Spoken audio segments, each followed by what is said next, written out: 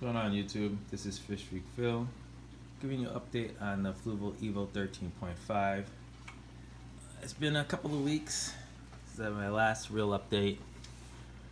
Just wanted to kind of bring you guys up to speed.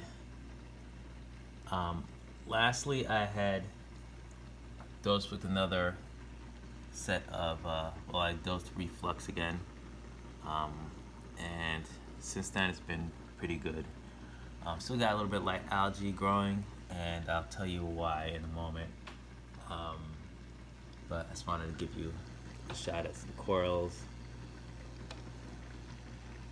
to see what's happening with them.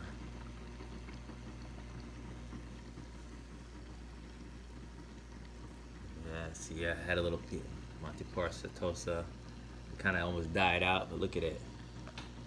Came back. And that coral in the back there, still fighting some algae issues, but it's coming back.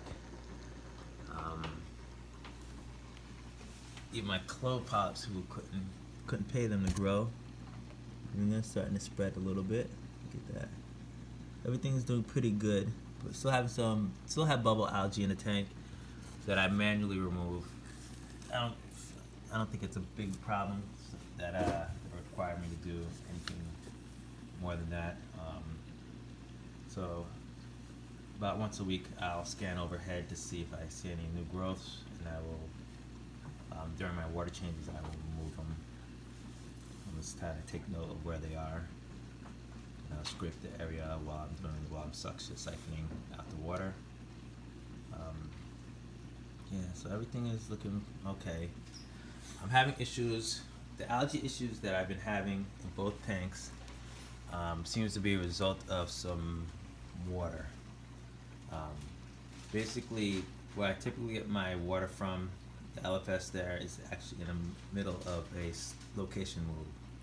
So the last few months I've been getting water from this other location, this other place, and I finally put two and two together and realized it's the water. I did get a TDS meter.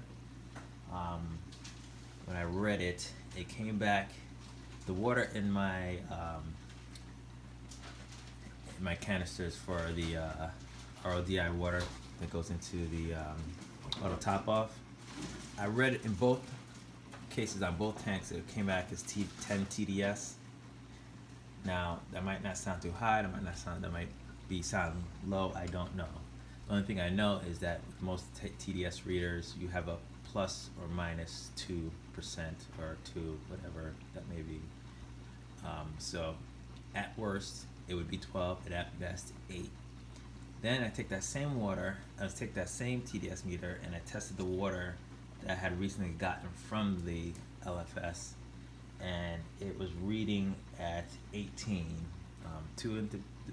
Now mind you, these are the two same canisters I've been using from the start to carry my water from the other LFS back to home. And that came out as 18 in both of those containers. So, like I said, that might not sound like high numbers. I don't know.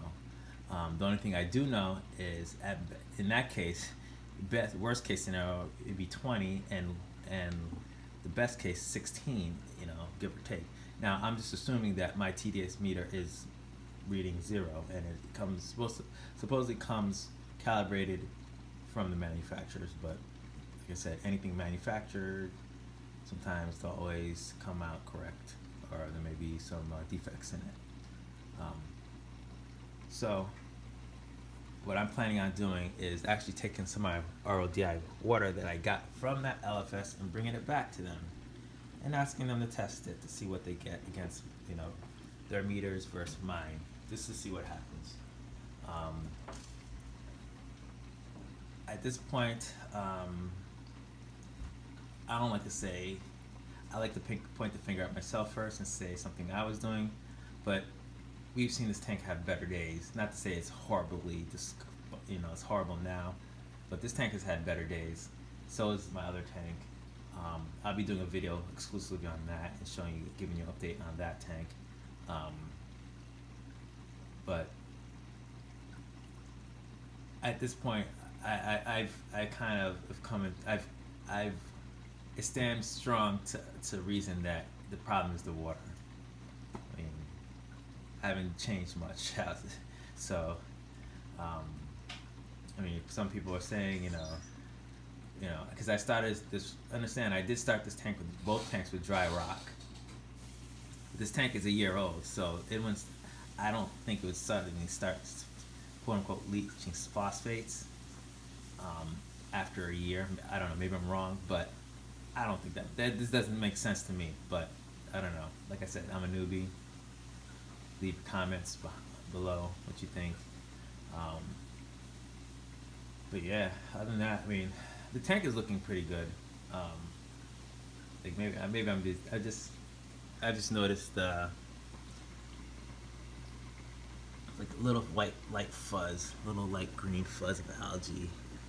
It's not quite the way it used to be, and maybe I need to get one of those gobies to get down there and do some work for me. Yeah, I see him hiding back there, my rainford goby. That's supposed to be his job, but he kind of eats algae, and that's all he does is eat algae. He's an herbivore, but he doesn't really get after what's in the gravel like the yellow watchman goby or any one of those gobies would. So I might actually look into getting something small, maybe. I don't know.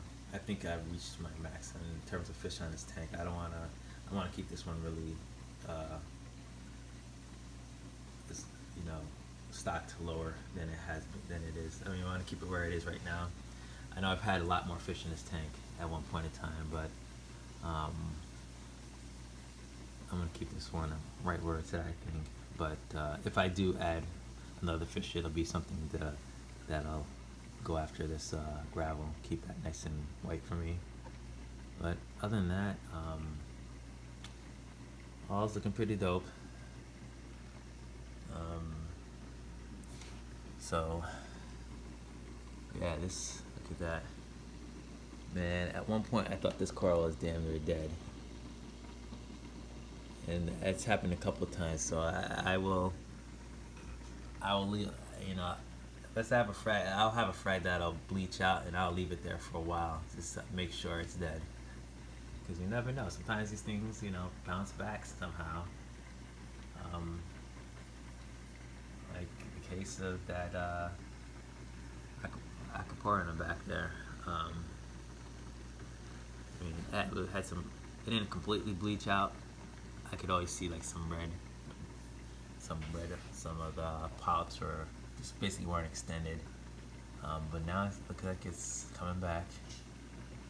Yeah, everything's looking dope. Everything is looking really dope. Yeah, but I have ordered a RODI unit. Fortunately, I gotta wait for it to come. It's not coming fast enough, but it sucks. And I know what the possible issue with these tanks are happening, and right now I have to sit and wait.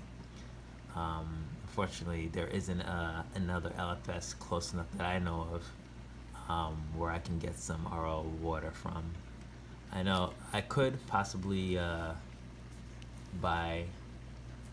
check like Walmart and stuff like that, or local grocery store, see if they have any RODI water there.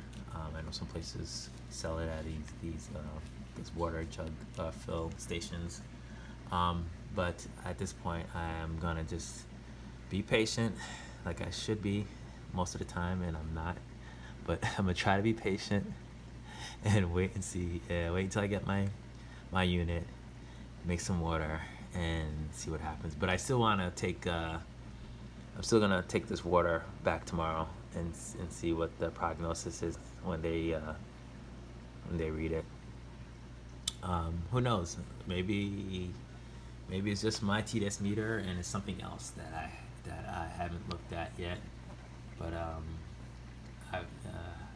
I've water changes, and no change. That's another video for my bigger tank, which I'll do shortly. Anyway, this is an update on the cobalt aquatics. Oh, it's not Cobalt Class. My bad. This is my Fluval. I'll be doing the update on the Cobalts later, but this is my Fluval Evo 13.5. Oh, real quick, I basically made another mesh top. Now this I got from Bulk Week Supply, the mesh top kit. This is my second one for this tank, and I made 2 of them for my other larger tank, and I still have mesh left over. So if you guys have several tanks, the only thing you have to do is probably buy, get these from like Home Depot or Lowe's. These are the screens you can get. Like a couple bucks give you a nice large pieces. Honestly, I've made 4. 2 for this and 2 for my other tank, and I still have leftover screening. Like when you buy this kit from Bulk Week Supply, it comes with a lot of mesh, so you can make multiple tops. You just have to buy the corners and the screening, which is only a couple bucks from any of those like big box hardware stores, or small ones if you have them around. But yeah. I had to do that because tired of having fish jump out, because it wasn't right. So now I have it hanging off the top. I know it might not be good for some of you guys, but it's good enough for me. And I don't care about what's outside the tank, more about what's inside the tank. That's just me. Do you? Anyway, Fish Freak Phil giving you that update. This Fluval Evo 13.5. Coils are looking pretty dope today. They're out. Man, those. Check them out. Do your research. Try things out and see what happens. Check out my pics on Instagram, Fish Freak Phil, all one word. Go ahead, hit that subscribe button, hit that little bell if you want to see the updates. I've been away for a little bit, but I got some videos coming back for you guys later.